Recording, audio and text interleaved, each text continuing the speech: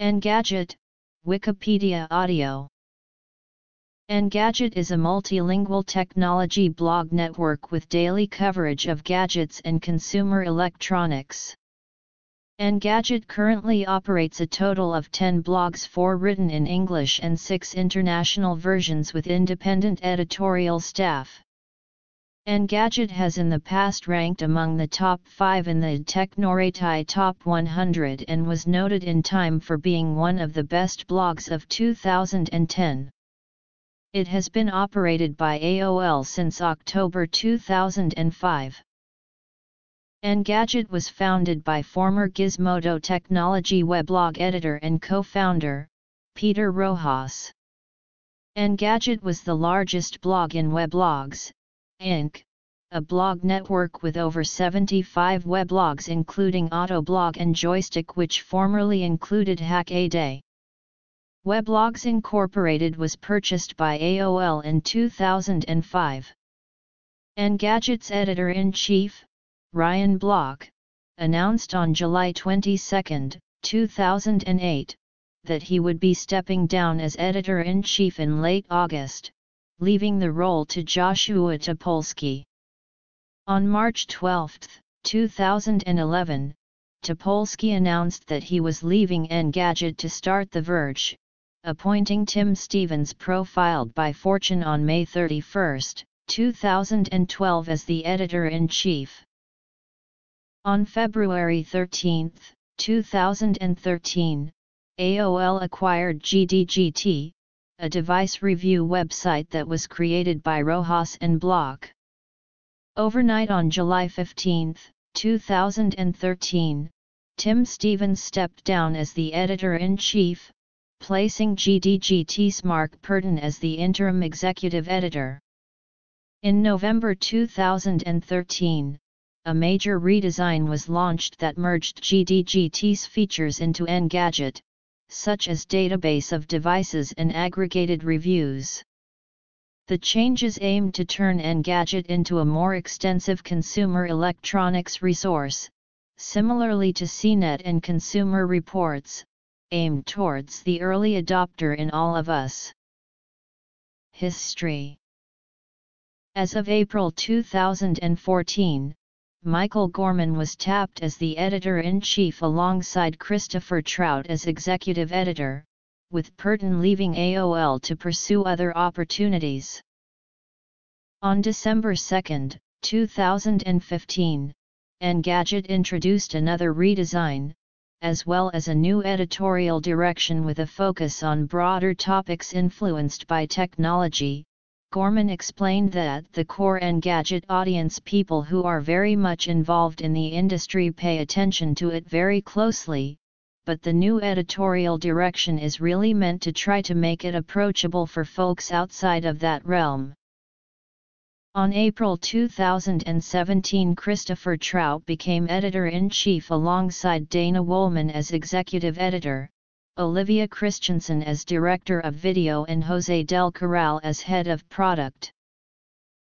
Engadget operates a number of blogs spanning 7 different languages including English, Chinese, Japanese, Spanish, Polish, Korean and German. The English edition of Engadget operates 4 blogs which, like the international editions, have been assimilated into a single site with a subdomain prefix. These include Engadget Classic, Engadget Mobile, Engadget HD and Engadget Alt. As of late 2013, these editions exist but have been wrapped into Engadget Classic. In March 2014, a UK edition of Engadget also launched to target the developing European tech market. Launched in March 2004, Engadget is updated multiple times a day with articles on gadgets and consumer electronics. It also posts rumors about the technological world, frequently offers opinion within its stories, and produces the weekly Engadget podcast that covers tech and gadget news stories that happened during the week. Since its founding, dozens of writers have written for or contributed to Engadget, Engadget Alt, Engadget Mobile, and Engadget HD, including high-profile bloggers, industry analysts, and professional journalists. These writers include Jason Calacanis, Paul Boughton, Philip Torone, Joshua Frulinger, Mark Purton, and Susan Murnett. Darren Murph has worked on the site as managing editor and editor-at-large. He has written over 17,212 posts as of October 5, 2010. Industry analyst Ross Rubin has contributed a weekly column called Switched On since October 2004. Engadget uses proprietary AOL CMS to publish its content. The Engadget podcast was launched in October 2004 and was originally hosted by Philip Torone and Len Pryor. Torone was the host for the first 22 episodes of the podcast, at which point Eric Rice took over. Eric Rice is known for his own podcast, called The Eric Rice Show, and has also produced podcasts for Weblogs, Inc. Eric hosted and produced 4 episodes of the podcast for Engadget until the show was taken over by Peter Rojas and Ryan Block. The podcast was hosted by Editor-in-Chief Joshua Topolsky along with editors Paul Miller and Nilay Patel, with occasional special guests until their 2011 departure. The podcast was produced by Trent Wolby under Topolsky's editorship and continued to be under Tim Stevens until December 2012. The topic of discussion for the podcast is technology-related and closely linked to events that have happened during the week in the world of technology. The show generally lasts an hour or more. The show is normally weekly, however, the frequency can change, especially during special events. When events such as the Consumer Electronics Show and the Electronic Entertainment Expo occur, the podcast has been known to be broadcast daily. Blogs. The Engadget podcast is available as a subscription through iTunes and as an RSS feed. Alternatively, it can be downloaded directly from the site in either MP3, OGG, AAC or M4B format. The M4B version features images related to the current topic of discussion and can be displayed in iTunes or on a compatible player. Engadget started doing live podcasts, usually broadcasting Thursday or Friday afternoons, hosted by Ben Gilbert and Terence O'Brien. The recorded podcast is usually available the day after. Engadget also hosts weekly mobile and HD-focused podcasts, with the former typically featuring Brad Mullen, and the latter is generally hosted by Ben Draba and Richard Lawler. As of June 27, 2014, all Engadget podcasts are on hiatus according to a tweet sent out from Engadget's Twitter account. On December 30, 2009, Engadget released its first mobile app for the iPhone and iPod Touch. Engadget then released an Engadget app for the Palm Pre and Palm Pixie phones on January 1, 2010, claiming it was the 1000th application in the WebOS catalog. A week later, on January 8, 2010, they launched the app on the BlackBerry platform. An app for Android devices was released on March 25, 2010, and the app for Windows Phone was released on July 1, 2011, making the app available on all major mobile smartphone platforms. On December 15, 2010, Engadget debuted its official iPad app, while Engadget updated its Android app to support Honeycomb on July 28, 2011. The app's features included sharing articles through Twitter, Facebook or email, the ability to tip Engadget on breaking news, and the ability to bookmark and view articles offline. Engadget also debuted Engadget Mini, an app that seemed to replicate Tumblr ahead of CES 2014, during which the site shared other tweets and media content out of the event. Since CES, the app just duplicates all published articles on the site and its fate or future use is unclear. On February 2017, Engadget launched a completely redesigned version of the app after 3 years without any update.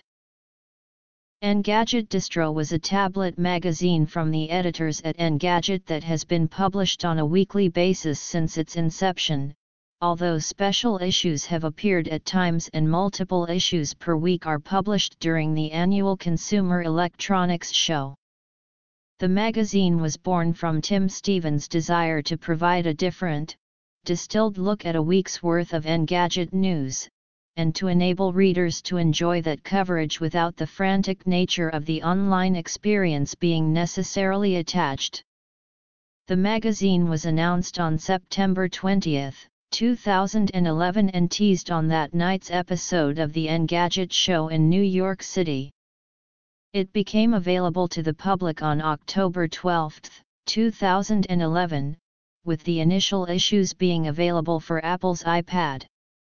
On December 21, 2011, Distro officially moved into the Newsstand app within Apple's iOS ecosystem while also becoming available for the first time on Android tablets.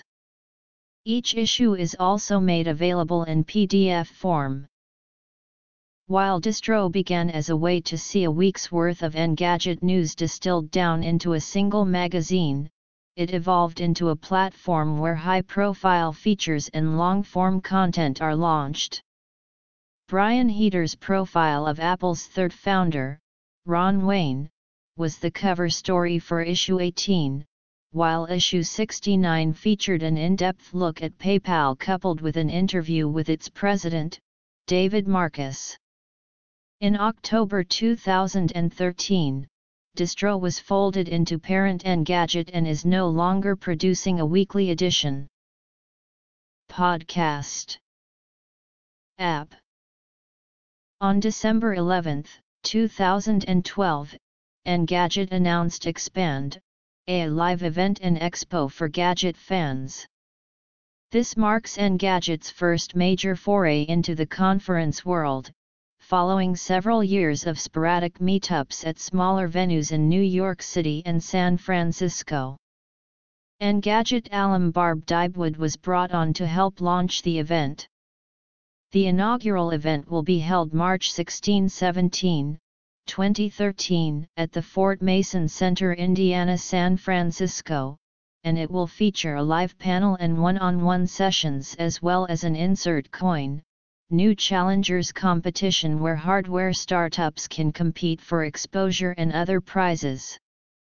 Nearly 2,000 people attended the first Expand, and exhibitors/panelists included Google, Microsoft, Toyota, Kickstarter, Indiegogo, Lenovo, Microsoft, Oculus Rift, Razer, Boston Dynamics, NASA, Samsung, DJ Spooky, Esco Bionics, Zboard and OUYA. Distro. Engadget Expand. The Engadget Show. Controversy. Trademark infringement. Tickets at the door are $60 for a full pass, $40 for Saturday and $30 for just Sunday. As the inaugural Expand closed, Editor-in-Chief Tim Stevens announced that a second Expand conference would occur in Q4 2013 in New York City. At Expand New York 2013, the site welcomed big names including LeVar Burton, Ben Heck, Reggie Watts, Spike Lee, Ben He, and speakers from companies like Google, Sony, Facebook, and Pebble.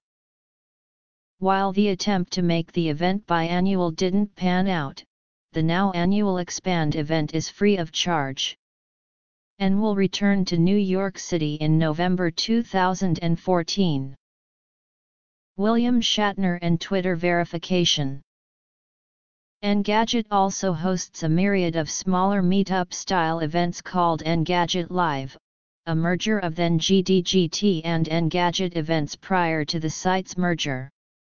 In 2014, live events will occur in Austin, TX, Seattle, WA, Boston, MA, and Los Angeles, CA.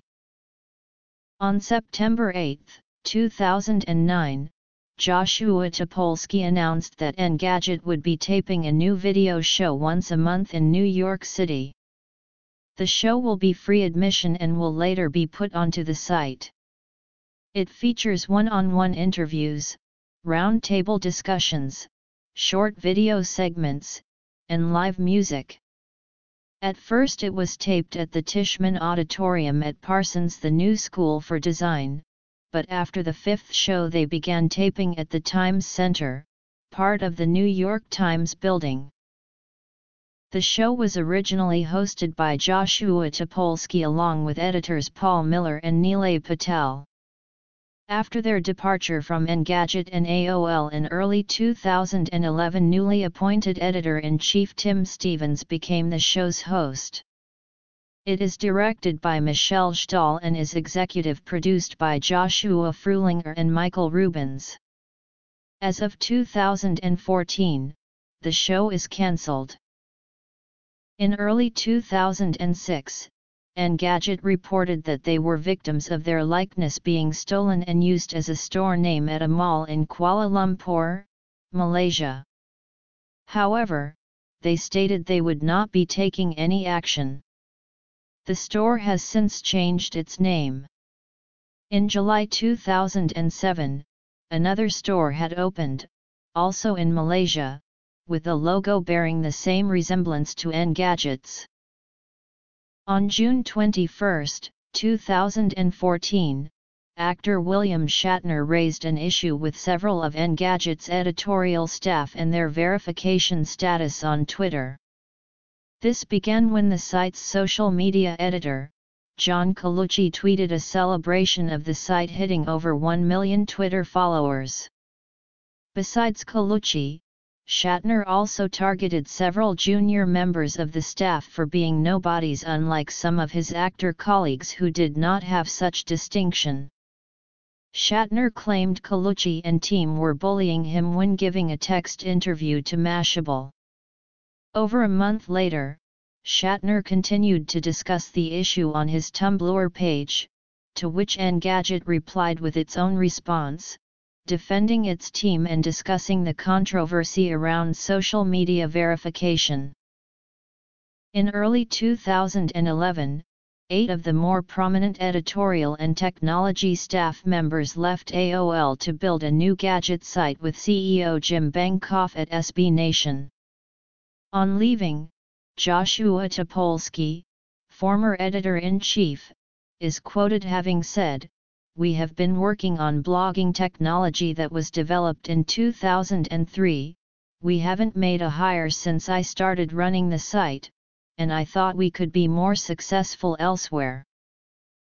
It appears the departure of the team from AOL, which includes not only Topolsky but editors Nilay Patel, Paul Miller, Joanna Stern, Ross Miller, Chris Ziegler, Chad Mumm, Justin Glow, Dan Chilton, Thomas Ricker, and Vladislav Savov, was primarily the cause of an internal memo distributed by AOL detailing the AOL Way, a 58-page-long company plan to grow AOL into a media empire. Some employees suggested that AOL was sacrificing journalism for page views and that it would be difficult for the organization to apply a one-size-fits-all business model to reporting. The group set up a placeholder site, This Is My Next, while they developed a new technology news site in partnership with Vox Media. The new site, called The Verge, was launched on November 1, 2011. The Verge. On March 31, 2008, Engadget reported that Deutsche Telekom had sent a letter requesting that Engadget cease using the color magenta in its Engadget mobile site, claiming that T-Mobile had trademarked the color. Engadget issued a response on April 1, mainly by repainting the Engadget sites and changing the mobile logo for the day to a logo that looks as though it is saying Engadget T-Mobile. The site has since returned to normal format, with the exception of the highlighting color. During the period where Topolsky was editor-in-chief, Engadget was routinely accused of being biased towards Apple Incorporated and the company's products. Engadget seemed to be giving higher ratings to Apple products, de-emphasizing their disadvantages. Competing products were allegedly given the opposite treatment. T-Mobile Magenta accusations. Engadget has been nominated for numerous awards, including 2004 Bloggy for Best Technology Weblog, and 2005 Bloggeese for Best Computers or Technology Weblog and Best Group Weblog. Engadget won Best Tech Blog in the 2004 and 2005 Weblog Awards. The Engadget Show won the 2011 People's Voice Webby Award in Consumer Electronics, while also winning the official Webby in Consumer Electronics. Apple Bias Awards.